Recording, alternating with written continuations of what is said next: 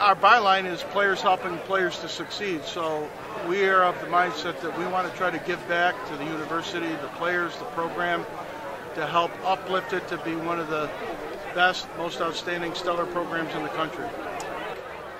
It's kind of a dual purpose, this club.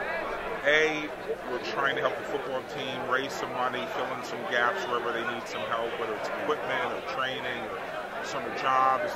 And B is just what you're seeing here, getting everyone together from every generation of players. We will have people here from the '59 National Championship team to players who just may have graduated a few years ago. I think this might be our 7th year that we've been in existence as a separate entity. Before that, we were part of the varsity club Orange Pack program, and then about 7 years ago, we started our own 501c3 and developed into our organization that we have today, which is comprised of 1,100 strong members, former football players, and other folks affiliated with the program.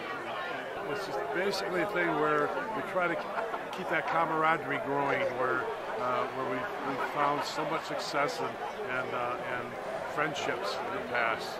It's been great. If any young man has an opportunity to go to a good school that has great camaraderie, great fans, and a lot of great backing, Syracuse is where to go. There's something about that bond at Syracuse. I'm sure you hear this with the military and football players. That bond you get kind of going to war together on the football field is a really strong bond. So there's players here I might have known a year, 2 years, 3 years, 40 years later, it's like we were best friends. You see somebody you haven't seen in 10, 20 years, just start talking to them like you see them every day. It's a very strange bond, but it's one of those things that's a strong bond. The guys that I met here at Syracuse are still on the football team, are still my best friends that I have today. And here I am some 46 years later.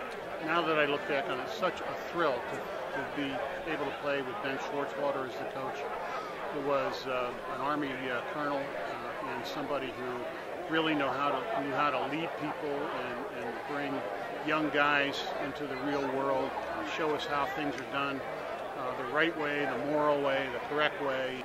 Football is great, but as turning each of these young men that he has here, and as Ben Schwartzwalder did for me, into a person that has ethics and is concerned about other people out there in life.